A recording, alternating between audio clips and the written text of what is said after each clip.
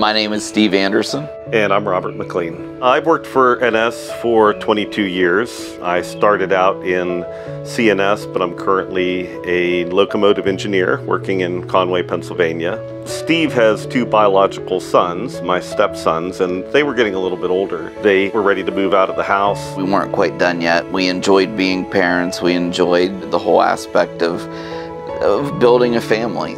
We had room in our house and our hearts, and we decided to pursue adoption. And we started looking at fostering to adopt mainly.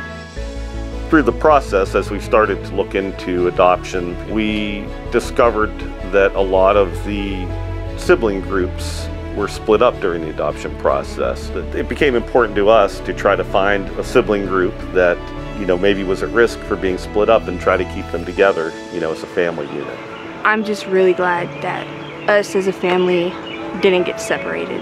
When they first told us that we were getting adopted, I just felt so relieved and happy. I think that was like the most happiest day of my life. We pretty much fell in love with them as soon as we saw their picture. We wanted to learn more about them. Yes, there are 6 of them, and yes, it was a little bit larger than what we had planned, but we'd originally thought of maybe adopting 2 or 3 kids, but here we are 5 years later with 6 kids. The railroad has always been supportive. My supervisors at NS during the adoption process were always very accommodating in terms of letting me use vacation time and personal time to take the adoption classes. And of course, working for NS, there is adoption assistance available. Some good advice for anybody considering adoption is to go into it with an open mind, go into it with an open heart. There's a lot of kids out there that need homes, so more and more people need to open their heart and open their mind to the whole idea of building their family that way.